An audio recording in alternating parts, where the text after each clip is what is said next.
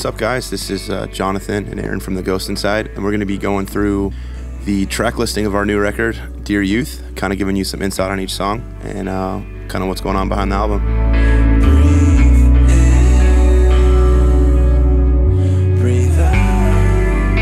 This next track on the album is called Phoenix Flame. It's pretty cool, actually. The album was almost completely done in the studio when we decided to add this song, and I think just the whole vibe of it's really cool and different for us, and we're definitely really proud of it. It's kind of about how you can apply yourself to something and care about it so much, and that it could almost end up getting the better of you and kind of eating you up. And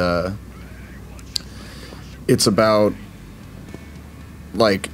how something can become so just all-encompassing that you don't realize that you can be as far along as you are within what it is that something that you can even care about so much. I mean, you could apply that to being in a band, you could apply that to anything that you kind of just have to remember to do the things that you need to do and keep yourself in check to know what you have and know what you don't have and know when you need some help. And it's